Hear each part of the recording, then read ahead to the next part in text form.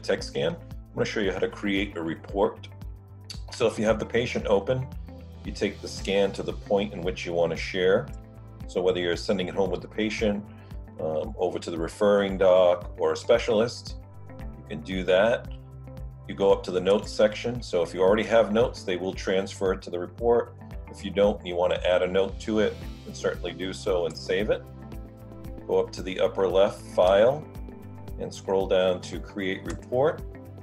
When you do that, this box will pop up here, and you'll see logo or image. So if you have a company logo, you want to download that, you can browse your files and download it. Also put in your dental office name and check the box here so you can save it as default. You won't have to do it again. It'll be all preloaded for you. All you have to do is add the patient's name. Over on the right here, you see a little preview of what the report's going to look like. And then you can either select the lower arch, the upper arch. Okay.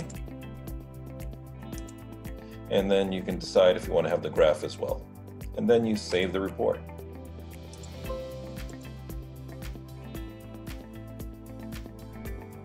And then your report will look like this.